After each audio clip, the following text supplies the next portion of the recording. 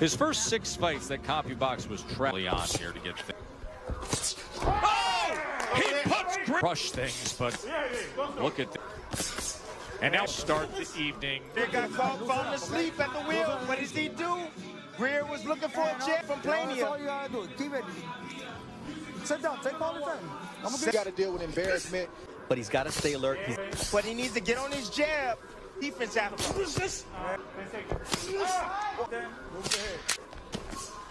Well, a word of, like you said, Tim, but Greer is just trying not to get your work. The mat cover. But he went down to forward. He just stands in place. Instead, they're now circling. We have with this. We normally are. the combination. He could be in control of than what we said we would be monitoring. So therefore, he won't throw as many. Told him you're the boss, but you got to let your hand. Greer's not punching. Here we see Plania doing what he's been doing, just moving slightly, but then that left hook has up, but he just whipped it. Here we see right here, boom, right there. Short. The money was coming into to win this fight. 10-8 rounds are so dumb.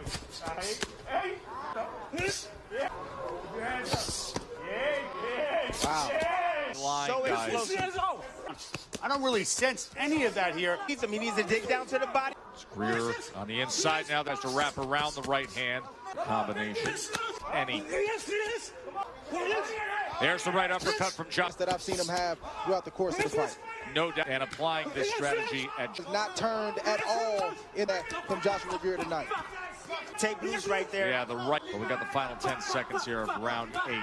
A far hand there as Josh Greer tracks like the boss when he steps.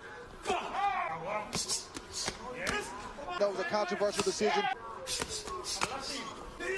His only loss. Magic Mike Plania! Not quite.